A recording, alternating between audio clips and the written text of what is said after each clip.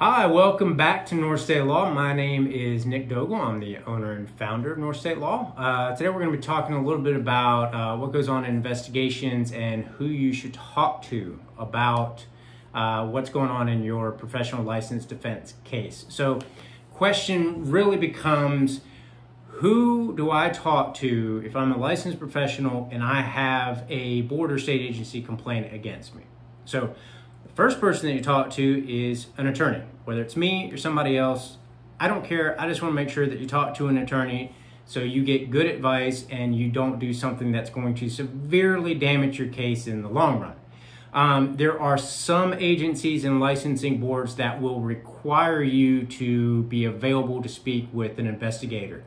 That's not all of them. That's typically in the minority. That's going to be a relatively low percentage.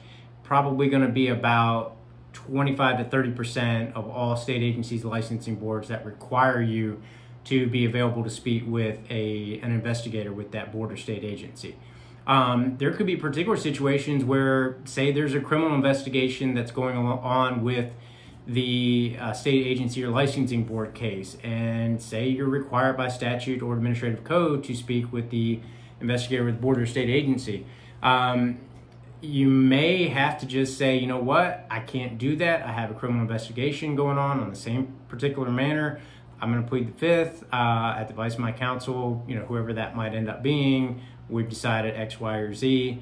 Because at the end of the day, you got to protect your individual freedom. If there's a criminal case, the investigators for whatever board or state agency, they can provide whatever statements you give them to law enforcement or district attorney's office that's prosecuting your case. You got to be very careful there.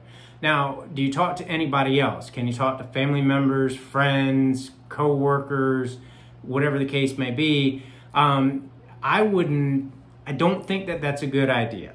And the reason being is, especially if it's co-workers, they're going to say whatever you told them to an investigator with the board or state agency.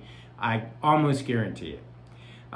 Family members, obviously you trust your family members, you trust your close friends. At the end of the day, though, they do not have any sort of privilege not to tell a third party. You talk to an attorney, that's protected by the attorney-client privilege. We cannot discuss your case with a third party unless we have prior authorization to do so. And that's got to be in writing and signed by the client and all that good stuff. So you got to be really, really careful who you talk to about your case, because that information can get back to an investigator with the board or can get back to anybody with the board, and then they'll go through and be in the investigator's report. So you want to avoid all that stuff. So don't really have loose lips when you're talking about your case. Talk with your attorney about it. Maybe if you're going to therapy, talk with a licensed therapist or psychologist, psychiatrist. They have certain confidentiality that prohibits them from disclosing that information to a third party as well.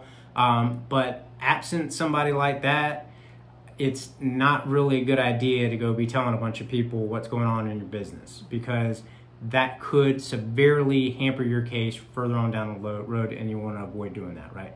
So got any questions on this, check out my website. It's northstatelawfirm.com. I got a lot of blogs on there. I also have a lot of videos on YouTube. Obviously, you're watching one of them.